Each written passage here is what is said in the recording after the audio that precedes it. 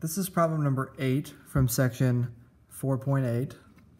In this problem, they say, solve the following equation by making an appropriate substitution.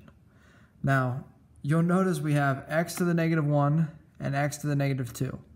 We're not used to that, right? We're used to maybe x squared and then just x. And these powers are the exact opposite. Well, we're going to do something that's pretty, I would call it pretty nice. We're going to essentially say that we're going to let a different variable, so we're going to say u, equal x to the negative 1. Now this may seem not very intuitive to you why you would do this, but what we're trying to do is we're trying to rewrite this in a quadratic form so that we can solve it and then resubstitute x to the negative 1 back in at the very end. So we're trying to put it into, we're trying to change this equation into something we're used to so we can solve it and then substitute x to the negative 1 back in to find our final solution. So if we say let u equal x to the negative 1, well that means this is going to change to u, and because this is x to the negative 1 times x to the negative 1, which is x to the negative 2, this is going to end up being u squared. So I'm going to end up being able to write this as 5u squared minus 17u plus 14 equals 0. And I didn't change the equation per se. I just said let's let a different variable equal x to the negative 1 for now. You can see I have a quadratic now. I'm going to use the quadratic formula on this. So let's pull out the quadratic formula, but instead of saying x this time we're saying u equals, and then we're going negative 17 plus and minus root negative 17 squared minus 4 times a, which is 5, times c, which is 14. And that's all going to be over 2 times 5. So that's u equals 17 plus and minus root.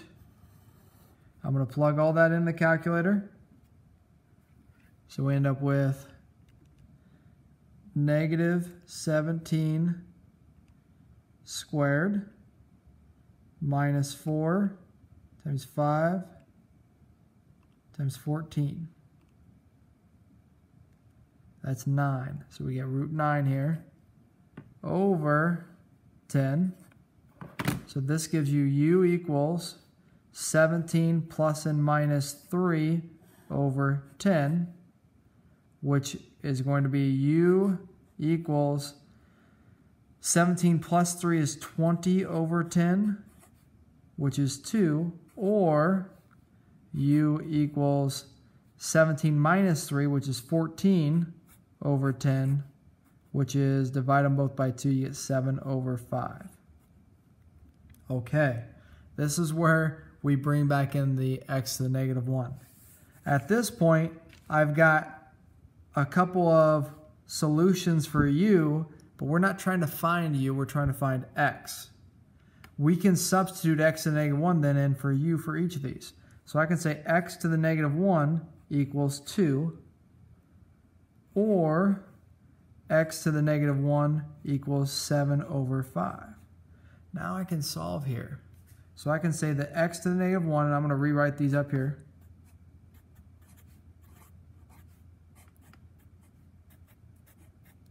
So I can say x to the negative 1 I know is actually 1 over x equal 2. Multiply by x, so I get 1 equals 2x. Divide by 2, so I get 1/2 is x. So that's one of the solutions to this problem. Or, again, do the same thing, 1 over x equals 7/5.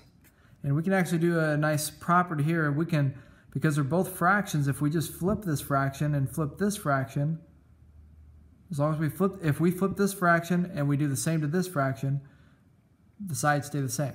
So I'm going to flip 1 over x to just say x over 1 equals 5 over 7.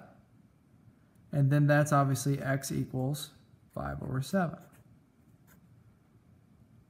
Now what we need to do is we probably need to try to check the answers to this. So let's go ahead and do that. And we can do that in our calculator pretty easily. And I recommend your calculator. So we're going to do 1/2, so 0.5, store it as x.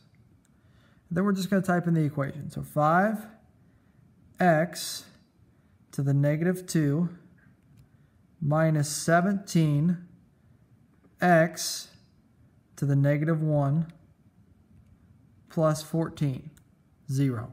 That's a solution. And then let's take 5/7.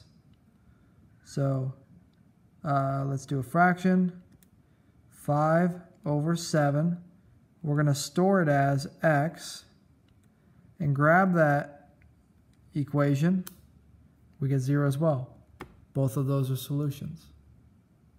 And we use that little substitution there, u equals x to the negative 1, to get it to a quadratic form that we could solve, and then we just plug it back in at the end.